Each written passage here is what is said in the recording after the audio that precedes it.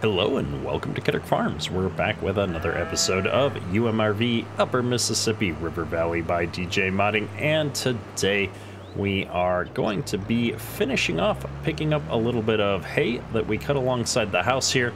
We're hauling soybeans up to the elevator right now. We've got a hired driver taking care of that for us today. And we're going to be moving all of our newly born cows over into the third barn that we've got here so that we can feed them out on less valuable materials. No sense in paying to have all the TMR for all the little cows until they get a little bit bigger and start contributing to the farm here. Now, last time we were in the middle of picking up this hay, and I think we discovered that we can get all the way down the length of the field in about a forage box, but we couldn't make a round for sure. And I was tempted to automate this.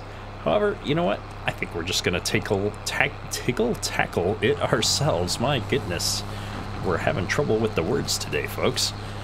There's really only a handful of passes here. We've got 2 wagons. We might as well just do it. I think sometimes trying to leverage courseplay for a job is more trouble than it's worth. And this is an easy job, all things considered. Plus, it'll go pretty quick if we bump this up into a better gear. I think we can rake at about 11 miles an hour here. Got a nice wide windrow on this. I suppose there's a way I could... Can I narrow the windrow up a bit by collapsing my grab? I don't know if that's actually changing the size of the windrow. It's hard to tell because we just ran out of grass. Let's get up here and find out. Maybe? We'll run with it a little bit wider. We've got some play here. I just want to make sure I don't miss any of the actual grass while we're picking it up here. I know I've had struggles with how wide the windrow is sometime with the pickup head on that forage harvester, so if we can shrink the windrow up a little bit, that's gonna help a lot. And before we go into the pond there, we better get turned around. That was a close call for sure. And just because I'm not using courseplay, it doesn't mean I can't get an GPS track going here. Maybe. If I could go the right way. We're having some trouble steering on the side hill here. It wants to drift to the left. Yeah, that's not a straight GPS course. Did I finally get it? I think we finally got it, folks. Alright, that's one round, which also, coincidentally, wraps up the long rows here on this field. So I think I've just got, what, one more round down here on the shorter rows? Maybe a round and a half? Whatever it is, it's not much, that's for sure. And part of the reason why we're doing this now as opposed to jumping right into our cows is I need my semi back to run the livestock trailer. We ended up purchasing a livestock trailer, or leasing a livestock trailer I should say, so that we can move our cows between the 2 barns, because that was the only way I could think of to get that done here on the map. And without the semi to hook up to that trailer, we're kind of dead in the water. And the semi is quite busy getting all those soybeans hauled up. So it's one of those like, well, as long as we're waiting, we've got other jobs we can finish. All right, I think this is the last pass here coming up, so we're gonna, whoa, go all the way down in the ditch here as we turn around. That's all right. And let's see if I can straighten this out a little bit. Looking good. We're gonna get, what, 1, 2, 3, 4 full forage boxes off of this, maybe a little bit more. Should be a fair amount to keep the animals going here until we get our next cutting. That big field over there is going to be a good cutting here come probably August. I think it's going to be ready, so we'll have to just keep up with the cycle here of cutting these fields every couple of months. And I'm hoping we can get 3 cuttings off of each of these fields over the course of the year here. That way we will have plenty of hay as we enter the winter season. Now this looks done to me, so let's just curve that off a bit and go ahead and shut this rig down. We'll get it driven back up here to the other end, out of the way. And we're going to jump into a forage harvester. All right, we're all the way up here, and let's go ahead and grab this forage harvester here. I'm excited to see if we can manage to get down to the end of the field here or not. Get this thing fired up into a higher gear. There we go. Like I said, it's real close on the size of this windrow to the forage harvester itself, but we're getting it done. We're getting it done. We're already at 18%. We're just getting started. This is going to be a good yield of hay. We jump in cab here, a little bit easier to follow the windrow along for sure. And looking over at our yield map, we did okay. It's all yellow. I was kind of expecting a little bit higher yields, but I'm not sure how grass works in general. I know we fertilized and had lime down and everything on these fields, so it should have been pretty good. I also don't know what kind of ground type we have over here, so that's going to be affecting things as well. I don't know that we've got necessarily premium soils in our yard area. It's probably a good chance why that's where this is the yard and the pasture soil, as opposed to being another little field or something. I'm gonna clean up some of the ends here, and we didn't get as far as we did the first time. We're only at 63%. So I think what I'm gonna do is take one of these shorter rows back up, and we should get full as we take the shorter row up, hopefully leaving a lot less miscellaneous. Like, I don't want to get halfway up and be having to switch in the middle of the field. I'd rather get all the way down to an end and switch if possible. I say that now, but it looks like we're actually getting really good yields out of this short row, so I don't think there's any chance we get to the end now. That's all right. I'd rather have more hay and have to struggle with it than come up with less hay and have to take another bit back down. So we're gonna slow up here. There's my 100%. Drop the wagon off. So let's run out here with the second forage box real quick, and we'll get this all switched over. It's I don't know what I was doing with the forage harvester. We kind of pulled it off into an odd angle there. I guess what I'll do is swing around here and park this one right alongside the one that's there, and then I can back in with the forage harvester and grab it. Something like that. And we'll get this full one unloading back up at the harvester, and then while that's going, we'll stop back out here and start chopping again. I think that's the play. The driver called me over to check. We're running out of beans here in the bin, he said, so let's see what we can do to make sure that's the case. I think we're all emptied out. We are indeed. So we're gonna have him take this final load back up to the railway station, and we'll have everything all loaded up there and ready to go to sell when the train comes in. And when he gets back, we're gonna finally be able to start working on some of these animals. We've got that forage box still emptying out over here, so I'm gonna go ahead and get back to the chopping, and we should be able to just pick right back up into the row here. Very nice. I'm thinking what we'll do is we'll take the rest of these short rows next, since I'm over here, and then we'll take the long row all the way back up to the exit of the field on our way back out. That should leave us in the best position here. I don't know how many of these short rows will get into the forage box here, but I'm hoping we can at least make it to the end and get turned around. There wasn't a lot left here. It's just piling up, piling up. We're starting to get full here. I'm at 95%, just hoping we can get up on top of the hill here before we've got to stop. There it is. And we'll go ahead and just do the same thing here where I drop the trailer. We'll bring the other one back over and we'll swap them out. Looks like the 4440 is all done unloading anyway. Good deal. The timing is working out perfectly on this whole setup, at least when I'm running it solo.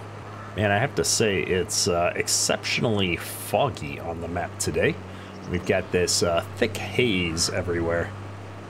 I don't know what's going on, but I'm not a fan. I generally prefer nice, clear, bright skies, but sometimes you just gotta do the job in the weather you got. We'll drop that off and get switched over here. I think we'll do the exact same thing I did last time, which is let's run this up to the harvest store and get it unloading. I think there's a very good chance that we're gonna need one more box out here. I don't think I'm gonna get all of the hay that's left on the field here back up out in the box that we just dropped off, so it makes sense to keep the unloading moving. I have to say, every time we're driving down this road, I hear the plane fly overhead. I can never quite manage to catch a glimpse of it, but I can hear the sound of the propellers in the background.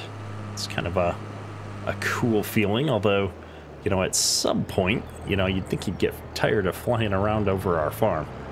All right, we've got this unloading here into the harvest store. Let's get going. I'm back out here, just double checking. Our semi managed to unload without issue. He's coming back up to the farm. Good deal. Can never be too careful when you hire these extra drivers for stuff. Sometimes they like to go and get coffee at the most inopportune times. We're all hooked up. Let's go ahead and see how far we're gonna get here on this. Now I've got some cleaning up to do on this row up past the trees there. So I think we're gonna go ahead and try and nab all of that on the way up here while we're thinking about it. I don't want to forget to get all of these little bits and pieces that we've dropped around. We need every ounce of hay if we're going to keep all of these new cows fed. We've doubled the amount of cows we've had this month, and I think that's going to really put the farm to the test. All right, we've got a fair bit of it right here on the side hill, looking good. And I guess since we're all the way up here, we might as well just go to the end row and start taking this back down.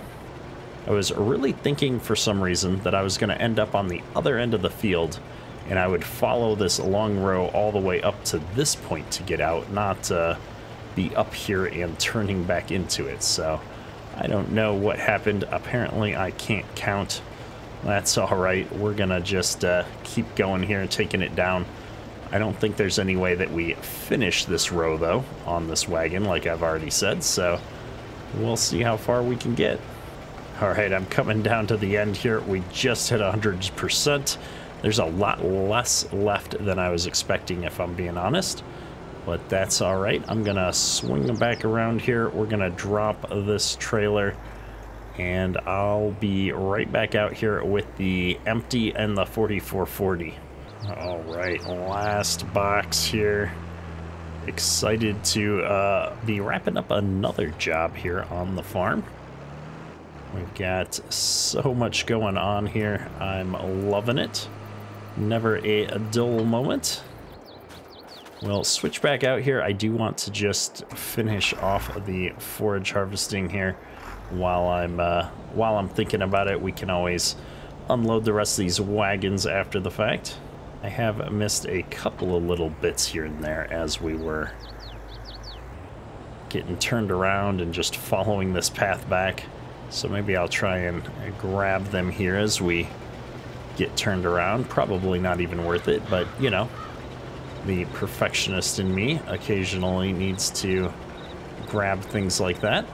And here we are. Let's see. I'm really curious to see just how many tons are left out here, and probably, in my mind at least, mentally judge whether this is all worth it. 11%. That's not too bad, actually. We'll pick up a couple of the bits and pieces and be good to go. Let's get this all back up here to the end of the field at least. And I think I saw the semi pulling around, which means we're all done with the hauling the grain. We're not going to sell it just yet, though. If we look at our stock prices here, I've got a little bit of room left on the ceiling here. 371, we're at 358. You know, it's not a lot, but you know, what's that, 13 grand almost? We'll hold out a little bit. $13,000 is going to go a long way towards covering some of the equipment that we've leased and such. I think I paid maybe 4 grand to lease that livestock trailer for the day to get everything moved around.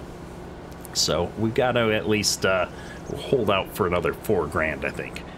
I got the forage harvester all moved up into the yard and emptied that box, and now we're bringing the last full box up here to the harvest store. We've been using this as a driveway. I should probably actually toss some gravel or something down on it at some point, but it works out real nice getting in here, especially when somebody leaves the mixer wagon parked over on the other side there. So I'm gonna let this guy continue to unload, and I'm just super curious to get started on moving these cows. We've got this animal transport mod off of the in-game mod hub, and then I modified it so that the Wilson here is going to hold, I believe, 50 cows for us. And we've got 500 cows that I need to move from the 2 barns into a different one, which means we're going to be taking a total of 10 trips here with the trailer.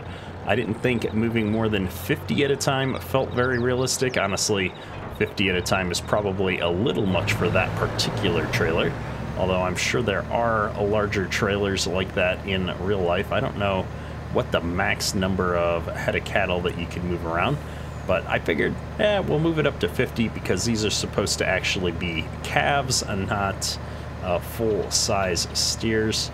And that will at least make it a little bit better here in my mind on justifying how we're doing it. I'll be honest, I'm not looking forward to making 10 trips, but 10 trips is better than, I don't even remember what the base game trailer is. It's a lot more painful. It would have been 12 cows at a shot. So moving 500 cows 12 at a time, that seemed like pure torture. So I'm happy to bend the rules a little bit here. Here we go, all hooked up. Let's see if I can back this thing up over here by barn B and load up a few cows. Now, I am not doing the best job here of backing it up to the door per se, but we're gonna do our best, and we're gonna move. Actually, can I move them the other way? Can I click? So my edit didn't take. We're still only at 36 animals here that can come into the trailer, unfortunately. I must have forgot to copy the XML file back over when I made the edits, so we'll live with it. I'm gonna just take this and run with it. That's gonna be a few more trips, but we'll manage somehow. I think it's gonna be an easy route. All I have to do is swing right through over here and unload them right back into the next pen. So let's see what we got here. Yes, sir. And I can't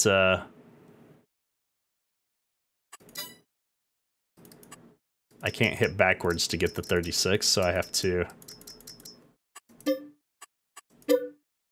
Animal type does not support unloading. Oh. Well, that's unfortunate. Let me take this back over to our first barn and see if we're having some problems. I'm going to be very frustrated if we've just accidentally deleted 36 cows. So this is either a problem with the barns or a problem with the trailer. I don't know which just yet. but we're about to find out. All right, so I can move them between these, but I can't move them into this other barn. Let's go back here and look at this.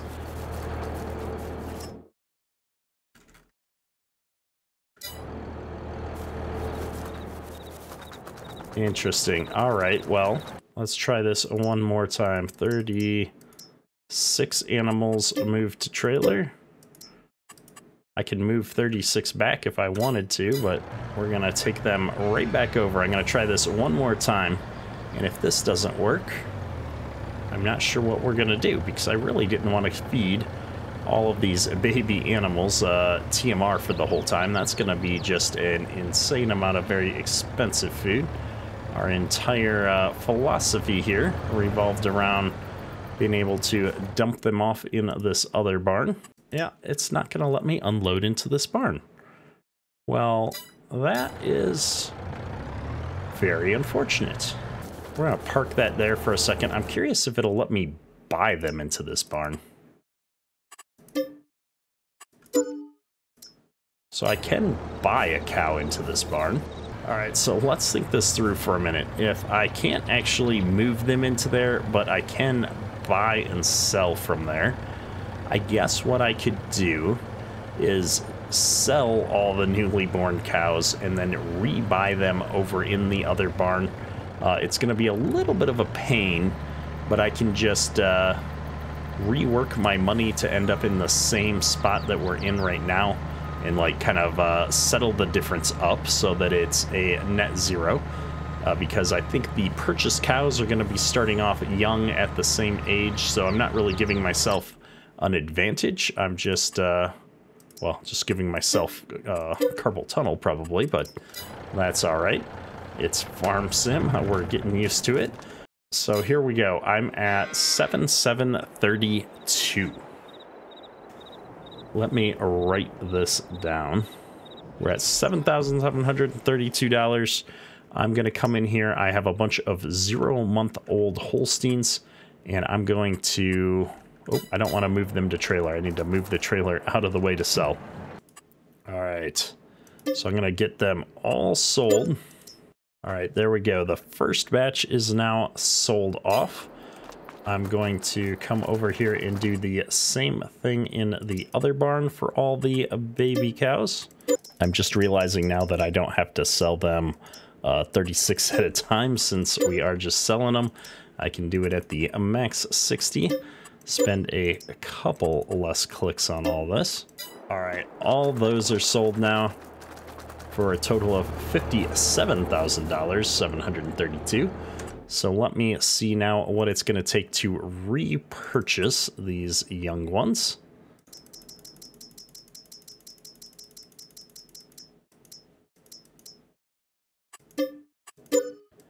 First batch. Oops. Second batch. Third batch. And we're officially out of money already. Okay. I'm gonna just blow this up here a bit. Oh wait, I'm gonna take the loan up by 100,000 and see how far we get. All right, so now I've got 500 baby cows and I need to grant myself $80,000 because we got 20,732. So 80,000, 1, 2, 3 was the net loss on having to do it that way. Incredible. That's right, I said uncredible. It's the opposite of incredible. All right, now I've got 500 baby cows in here with a bunch of hay. Can't wait. Hopefully there aren't any other issues with this particular building here. And I think the only big downside of this is I think the health was all the way up on all of the baby cows over in the other barn here. And now it's all the way down. Oh well, we'll get them back up and running here pretty quickly with the hay in there. And these guys are now back up to speed. And then next round, once we give birth, these will fill out and we'll have a full farm of productive cows, which will be awesome. So I'm going to shut this down here right now. I've got cows and hay, and everything else is good to go. I guess this trailer was a complete waste for today, unfortunately. But you know what? It wasn't the trailer's fault. So I say we're going to back this thing up in here, and I'm going to give it the privilege of being the thumbnail for today's episode, because you know what? We tried. It tried. It just didn't manage to pan out for us. But sometimes that's just how the cookie crumbles, folks. All right, so with that little fiasco out of the way, let's take a quick look at the other thing we've been working on here, which is our soybeans. I need to take a look at the market here. Minneapolis price is going up. So I think what we're going to do is actually give this a little bit of time, and maybe we'll take the chance. We're going to move the time forward here, see if we can get into the next day in July here, see if that price keeps going up. We're at 90.68, and I really want to tick one day past here just to make sure that these cows are going to handle themselves all right. You know, the new barn is at 126,000 liters. Let's see what that looks like after a day.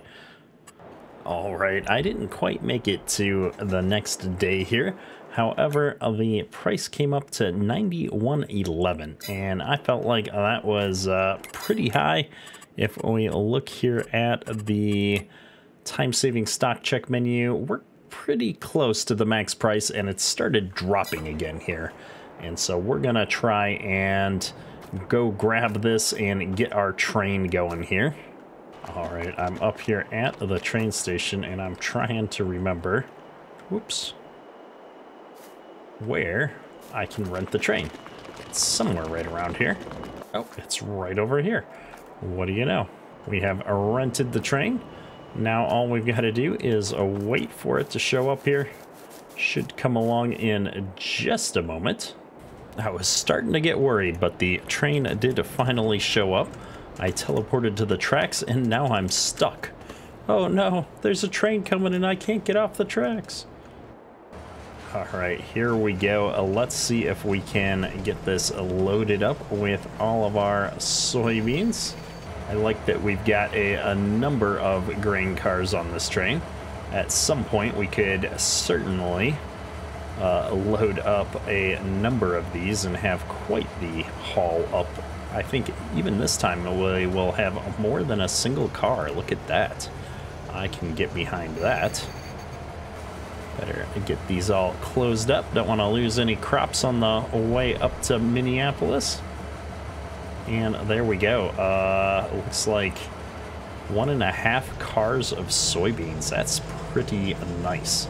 We should get a good haul off of all of this. I'm looking forward to it. We're gonna send this train on its way here and reap the profits. Now I have to say, 1, 2, 3, 4, 5, 6 cars, 7 cars maybe. If I can put stuff in those last 2, which are open cars. Oh, that last one's like a log trailer. So 6 full regular grain carts, maybe 7. That's actually not that much grain. It looks like they hold, I didn't pay attention here, 2,500 or so in the first one. Yeah, I could certainly fill a train up. That might be a fun challenge to do here at some point, is see if we can get enough of a given crop type to completely fill a train. We'll have to add that to the list of things to achieve on this map before we call it a day. I forget just how big this map is. I mean, we're cruising at 50 miles an hour, and I've been sending this train for a minute now. I love that we've actually got a random grain truck and stuff out in the yard at this place. It's the little details that really add to the decoration. All right, do you want the train to sell the loaded goods in Minneapolis? Yes, I do. Oh, and we got a nice $20,000 environmental score bonus on top of it. Look at that. Good times. Well, that's $386,000 of money we didn't have a minute ago. I'm already counting the ways that we can spend that money. So let's jump back up here to the farm. I think, you know, this is probably a great place to wrap things up for today. We got a bunch of hay picked up, and we've got all of our cows moved around, even if it wasn't quite the way we'd intended to do it. And now I think the plan is going to be to move the clock forward here and jump into, I believe, corn silage is coming next.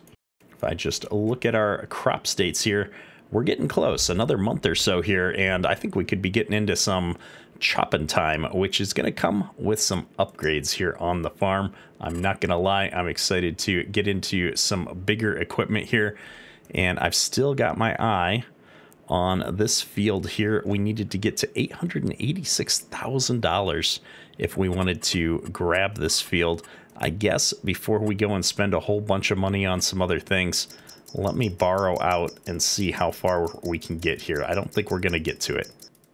We're going to come up just a bit short, $831,000 here. So not quite going to make it there. We'll have to see what happens as things develop. I think we'll definitely be able to make it there by the next spring. We'll be able to accomplish that field.